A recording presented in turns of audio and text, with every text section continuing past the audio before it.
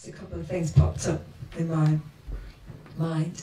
Well, one was when Shri Gurudev left. We were reading actually the other night about how Prabhuji was awake all night that night, and he knew he couldn't sleep, and he knew that Gurudev was about to go.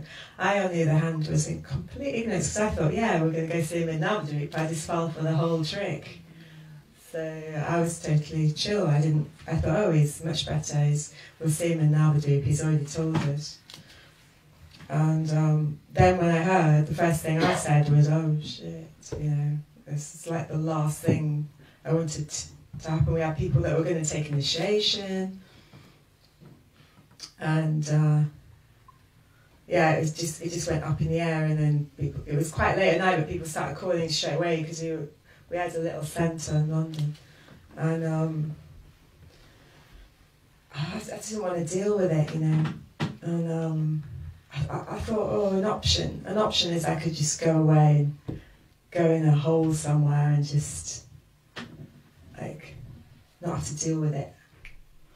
I didn't actually want to deal with just daily talking to all the devotees, people that miss their chance to get initiated. I was like, oh, I'm really lazy to do that. And then funny enough, I turned around and I saw this picture that I'd never seen before, and I never saw again. And it was framed, which was quite unusual for us at that time.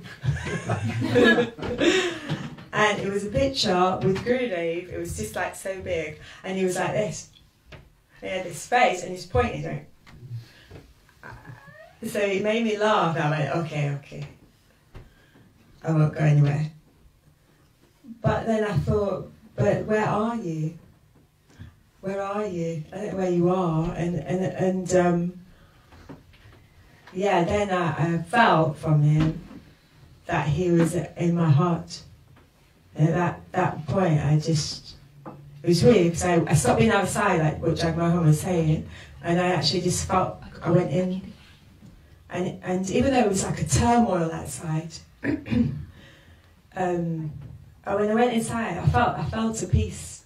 I felt a peace inside, and it was calm, and I thought, we'll do a festival.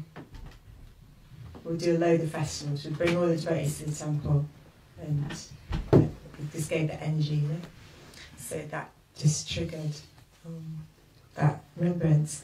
And just also quickly was saying about the chastisement about being called Rasagula Manjari. It just reminds me one time being in Australia in a airport with Gurudev, and it was like that. I was approaching Gurudev in the wrong way, like demanding answers to what I thought were intelligent questions, but now I'm thinking that's a really stupid question. Because I was actually asking about, like, hey, why isn't Rupa Manjari and Rupa Goswami or in Navadvip, like Mahaprabhu's there and Gaur Gadadhar there, and so where's Rupa Goswami? I thought it was clever, but now I think it's just a really stupid question anyway. But I said, like, and he looked at me and he was like, And I said,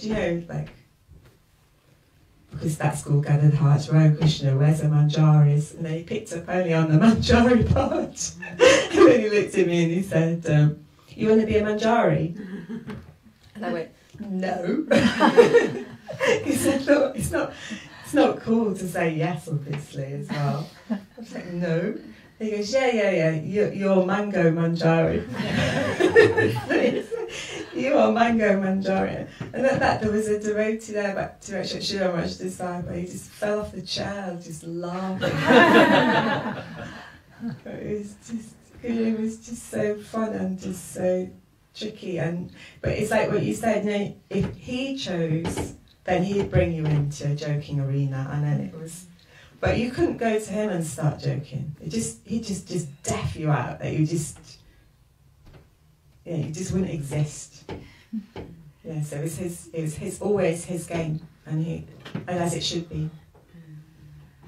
So now grateful for those moments that he decided to either kick me away or both are kind of equal in a strange way.